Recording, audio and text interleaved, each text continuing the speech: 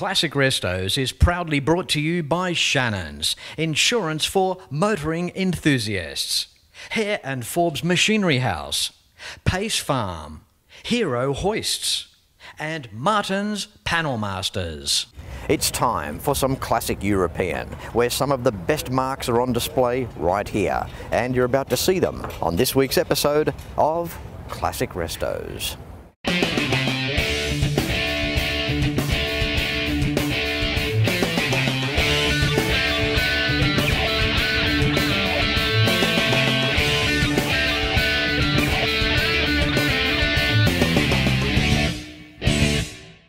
The Mercedes-Benz Club New South Wales was formed in 1972 when a small group of 9 Mercedes enthusiasts came together to form what is now the MBC New South Wales.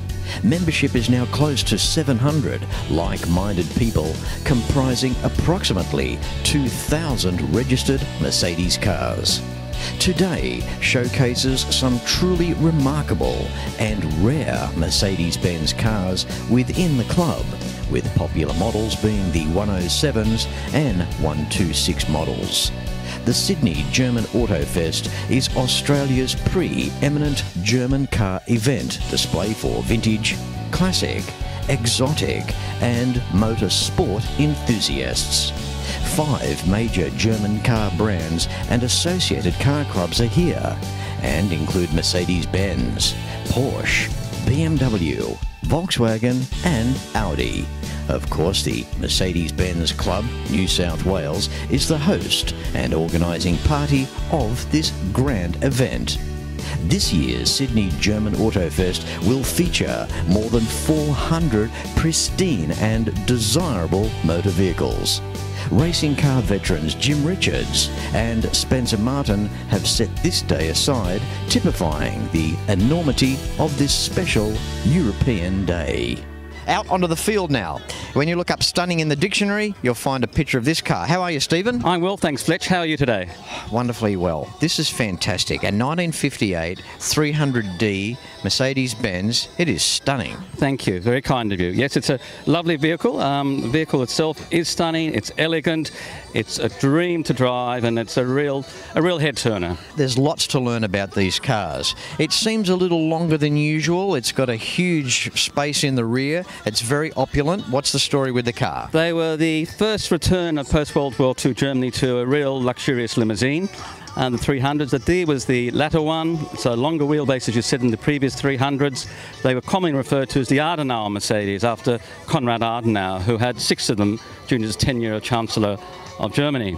And they really stood out. They were quite often sent to other diplomatic posts throughout the world. Heads of states, few Eastern Bloc countries had them, but very much for burgomeisters and what have you. An interior to die for. Placement of instrumentation, a little bit of timber up on the dashboard, of course the sumptuous leather. Yes.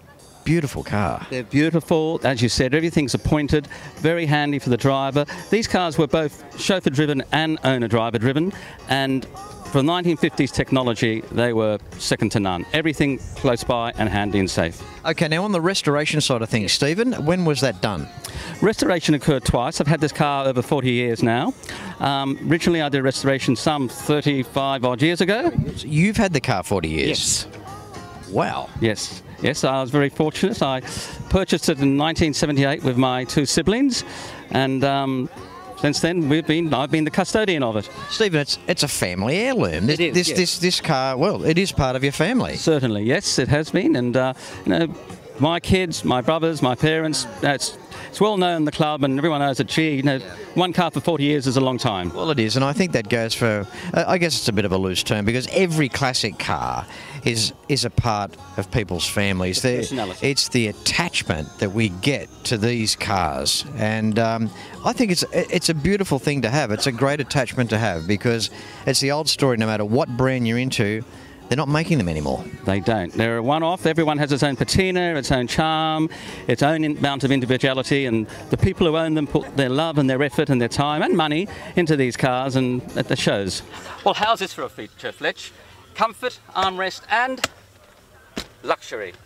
You have your cocktail cabinet here, the rear of the rear seat. With your decanters, 3 of them. They slide there comfortably.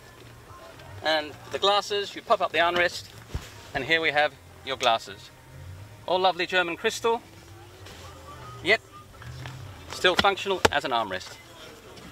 Good on you, Stephen. Thank you for your time today. Thank you. Lovely to see you again. Yes. All the best. Absolutely. And first cab off the rank, pardon the pun, in terms of Mercedes, an interview on this glorious day here, the 2018 Sydney German Autofest. Thanks, Stephen. Thanks again, Fletch. All the best. With me now, race legend Jim Richards. How you doing, Jim? Great, Fletch, no problem. That's good. It's great to see me. It is great to see you. Haven't seen you for a while, actually. It's good to see you flying the flag once again for Shannons. Oh, no, we've had a great relationship over the years. We've been together probably for 11 years now. Yep. We're level pegging, Jim. It's about the length of my association with them as well. Oh, terrific. Good stuff. It is. Now, Jim, you've flown up from Melbourne this morning. We've got a great day here in Sydney. So far, your thoughts on this day? Fantastic. I've already been over to the BMW boys and signed a few cars and that, because I did sort of drive for BMW for about 6 years. But yeah, no, the Porsches, the BMWs, I own a couple myself, so it's great. And the Benzes, fantastic. What are the ones that are most passionate? I mean, I've got a soft spot for some of these Benzes out here. You look at their lines, you look at the way they're made, the style of them of the era. They're just so nice. No, they certainly are. You could say probably the Benz is a little bit more sophisticated, you might say, than the Porsche and the BM, because I know Benz still have track days and stuff as well, but with Porsche and BM, they're sort of probably more into the track days. Yes. But the passion for all of them is equal. I mean, everyone loves their cars. What I like about talking to someone like yourself, you've driven over the decades such a transition of different vehicles, from the big bang of V8s through to your Euro, and I guess they've all got their accolades in different areas, correct? Oh, they certainly have. I mean, I'm sort of not I should say a one-car driver. You name it, and I've almost surely raced it. Yeah. And in lots of different disciplines, in rallying, speedway, circuit racing, single-seaters, touring cars, sports sedans, everything. So, Jim, how was the association? Did you enjoy it with BMW? Oh, certainly did. I started driving for Frank Gardner's team then, which was sponsored by JPS Cigarettes, in 1982, and I was with BMW until 88. Yep. And in that time we won the Endurance Championship in the 635, we ran the Touring Car Championship. In 87 we ran the little M3s. Yep. And we won the championship then as well. So terrific memories of those days, and that was when the Group A era was out. So every manufacturer had a car that they could compete in. So there was a variation of different models and different types of cars. Around the mid 80s, changing times. It was quite incredible in the racing sector then, wasn't it?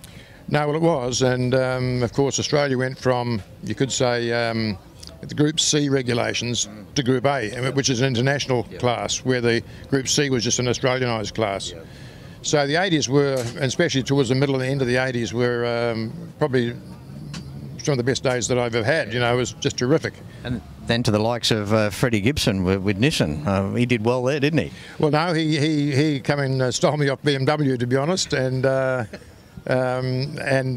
drove the Skyline, and I was with Nissan for 4 years, and we won the Touring Car Championship in the Nissan, and had a great relationship, really, really good. I still see Fred to this day. He's a great guy. Terrific guy. Yeah, we have lunch probably once a year, which sounds like a long time, but we see each other probably once a month.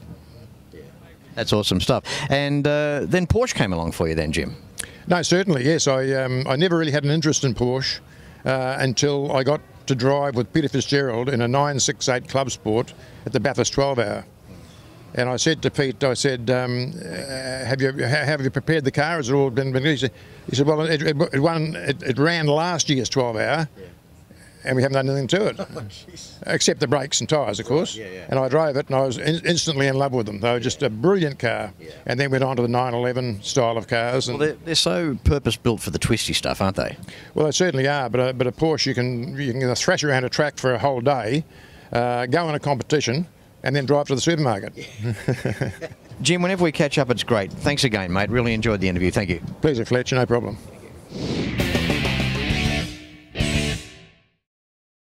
My passion for cars began when Nana and Pop bought their new Toyota Crown. It was Nana's, really. She loved that car. We went everywhere in it. My passion now is just the same, even though my cars are a little different.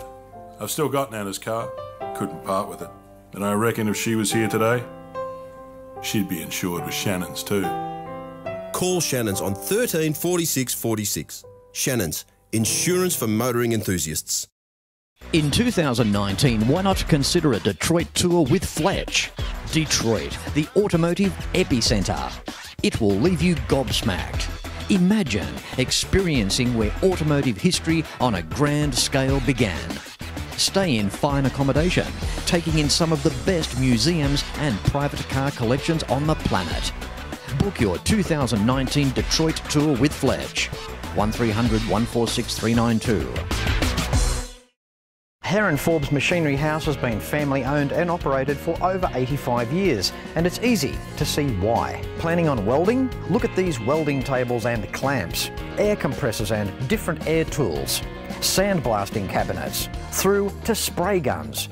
Everyone is welcome at Machinery House. There are competitive freight rates around Australia, and you can buy online at machineryhouse.com.au. So remember, Hare and Forbes has the range. How would you like to double your garage space and work on your cars easily? Well, bring in your own hero with a Lift King hoist. Easy to install models in 1, 2 and 4 post styles. Check the very nifty Spider 2500 portable mini scissor lift. Hero hoists are either Oz certified or carry the Euro CE, your guarantee of quality construction and reliability. I regularly stand under my Lift King, so when you need a bit of a lift, why don't you go stand under yours?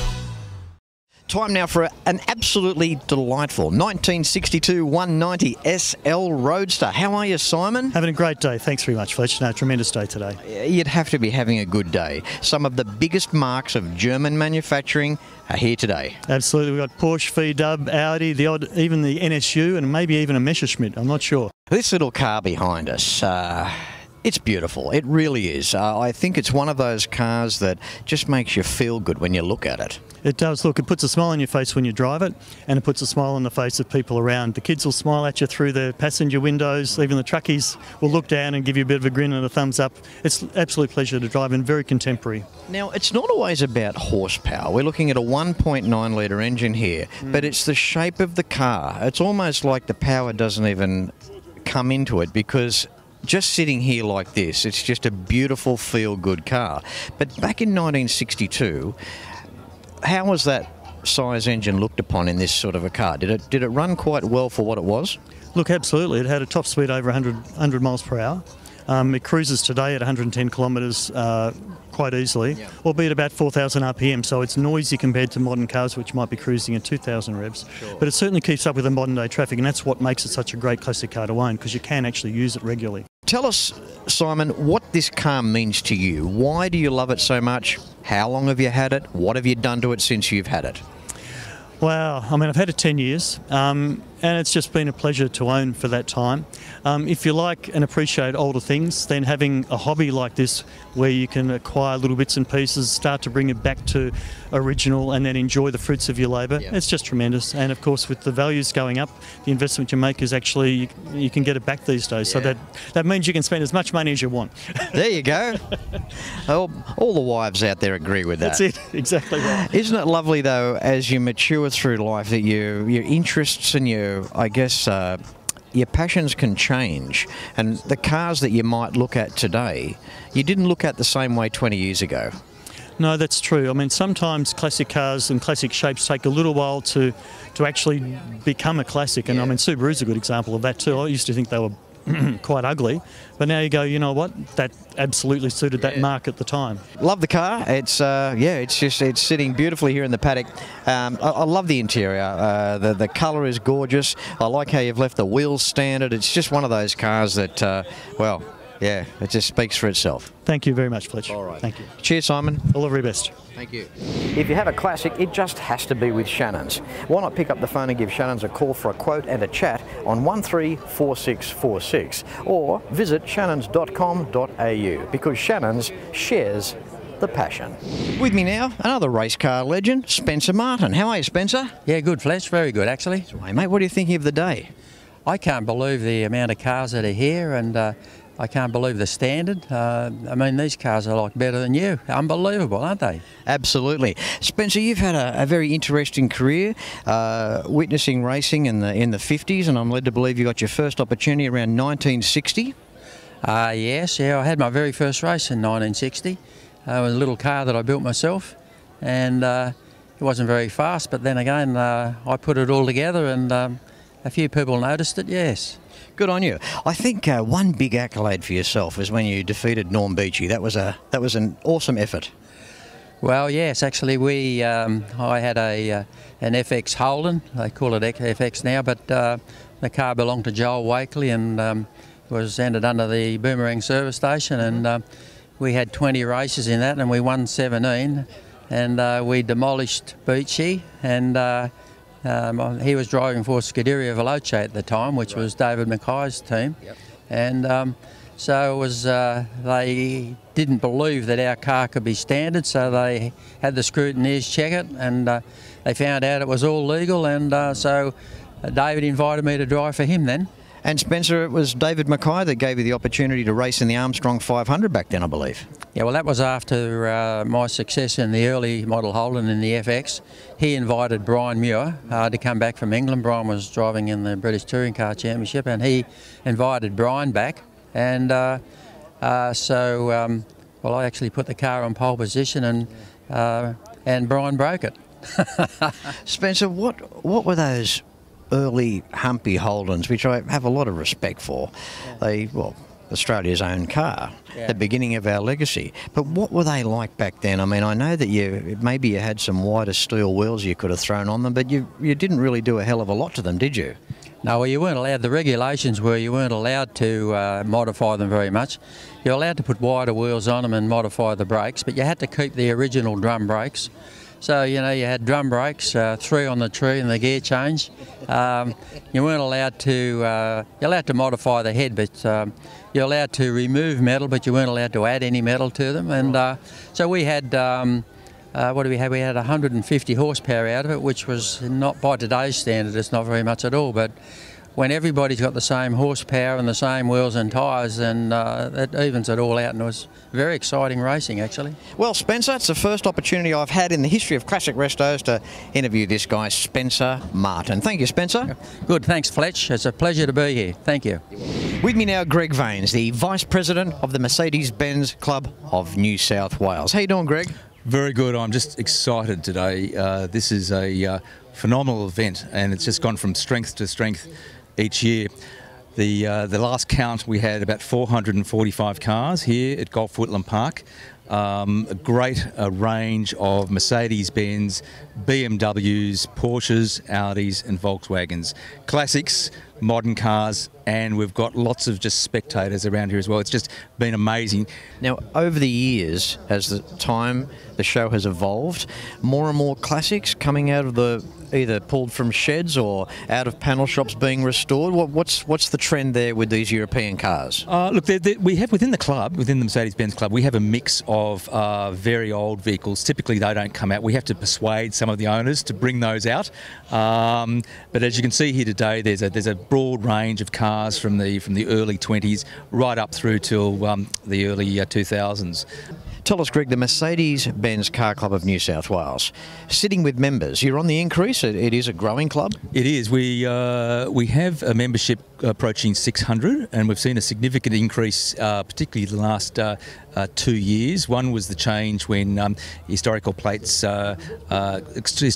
cars could have logbooks, so people could then use their historical plated car more regularly, and we've been able to introduce some new things like a motorsport division, you know, to compete with BMW and with Porsche. So we're getting a lot of younger members too, yes. But we do cater for all age groups. So there's a lot of older members, middle-aged, and the younger guys coming through. Okay, now you want to contact the club website. How do people get in touch with you, Greg? Oh, look, there's the Mercedes-Benz Club New South Wales website. There is also a website for the Sydney German Autofest. There's a few contact details there, but you're very easy to get in contact with us. Now, it's been mentioned a few times today on the episode about all the car clubs getting together, pulling together for this day, and you've been an integral part of that. So well done, Greg, for 2018.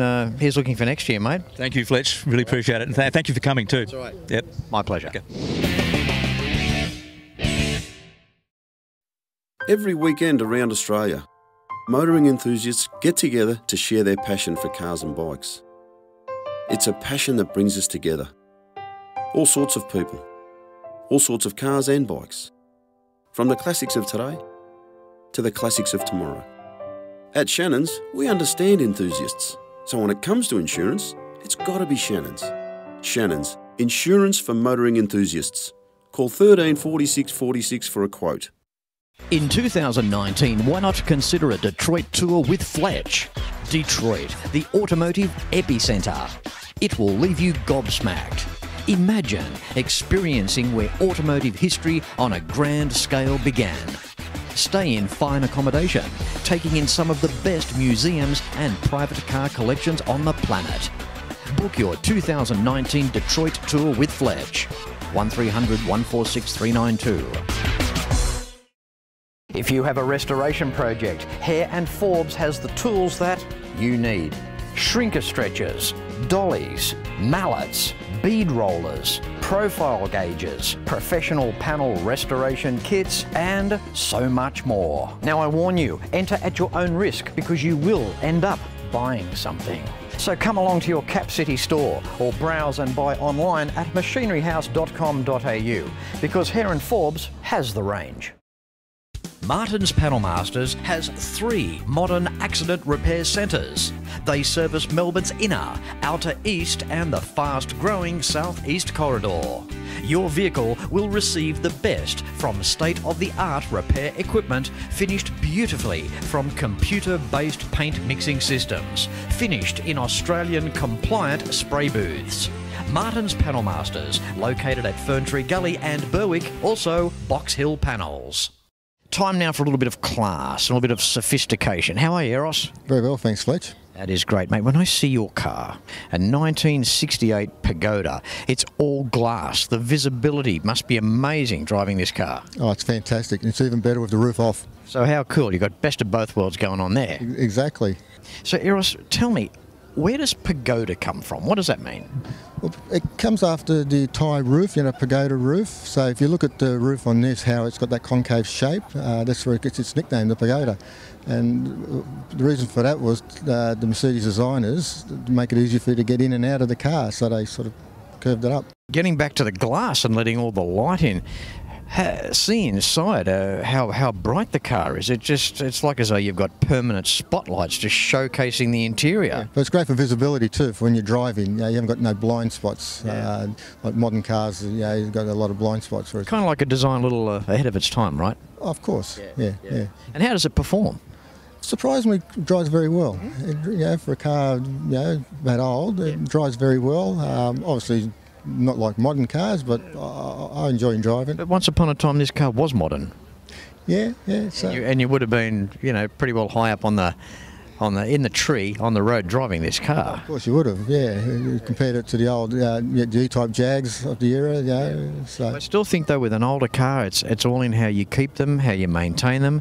Throw a few dollars at the suspension, get them back to how they were, because you can get old cars driving incredibly well. All right, Eros, good on you, buddy. Thank you, Fletch. Nice talking to you. Yes. Thanks for your time here today as well, and thanks for bringing your car along, okay? You're welcome, thank you. Cheers.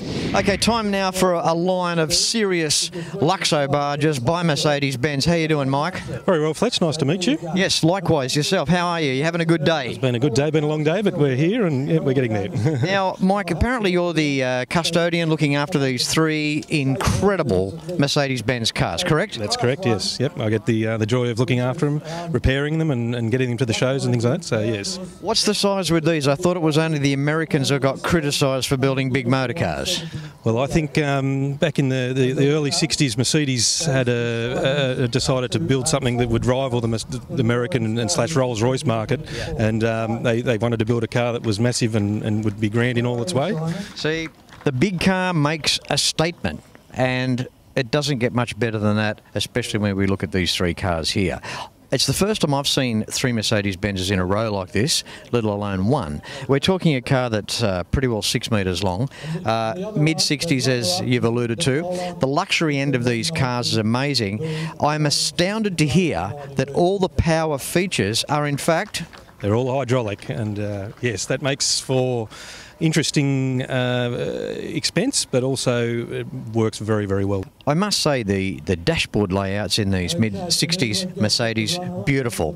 Nothing is overdone, everything's functional, everything's practical, an extremely smart looking car. I would agree with that, yep. I think a lot of it was built for, it was, very, very wealthy people. You didn't, the mum and dad weren't buying one of these for an everyday car to park in the suburbs. It was always diplomats, big dignitaries, so it was designed for people that wanted practicality but wanted the best. What powers this up front? So we've got a 6.3 litre V8, fuel injected. It was at the time one of the very fastest production cars when it first came out. In terms of ride, again, getting back to the weight of the car, Mike, they must just float along nicely. They do. They're all airbag suspension, so it is just like an armchair coasting along. It honestly, the ride, you have to experience it. No one can sort of describe it, other than the closest I can say is you're sitting on your couch at home and you're floating through the traffic. Seat-wise, Michael, in terms of bolster, although there's not a lot of bolster that we see in the seats, but ability to comfort you, what are the seats like? All hydraulically adjustable, front and rear. So back to the man with his hydraulic pumps, checking the fluid levels. They've got, where's the reservoir for all these little pumps? Well, there's a pump in the engine bay with the reservoir, obviously, and it basically goes right through the whole, from start to finish, from front to back, right through the whole car. So it's the one reservoir that services all the pumps. Yep, the pump does the one pump, one reservoir, and it does everything. There you go. Awesome stuff. Michael, thanks for sharing these cars. I've seen them lined up here when I got here this morning and thought to myself, wow, I've never actually interviewed anybody with cars such as these, so they are outstanding. Again, the bright work around the glass, stunning in every way. Of course, we're back to this Mercedes build quality again. The doors are heavy, they close nicely. Even they're hydraulic, Fletch. The doors are hydraulic. They suck close. You plug it to the first latch and they'll suck close for you. Tell you what, Mike, you wouldn't want your leg hanging out, would you? No, it'll take it with it. Don't worry about that. All right. Okay, cheers, Michael. Pleasure, Fletch. Nice to meet you. You too. Thanks for being on today's show, mate. Thank you. Well, there you have it. Great people and a magnificent event. You have seen just some of the 2018 Sydney German Autofest, and you've seen it first on Classic Restos. And as I say at the end of every episode of the show, until next week, no matter where you're watching Classic Restos from, please ride and drive safe. I'm Fletch, and I thank you very much for watching.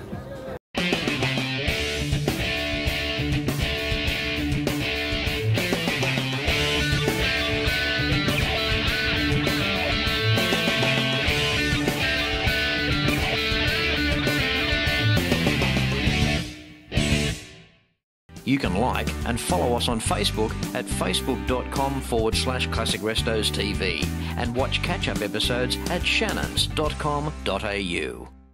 Classic Restos is proudly brought to you by Shannons, insurance for motoring enthusiasts.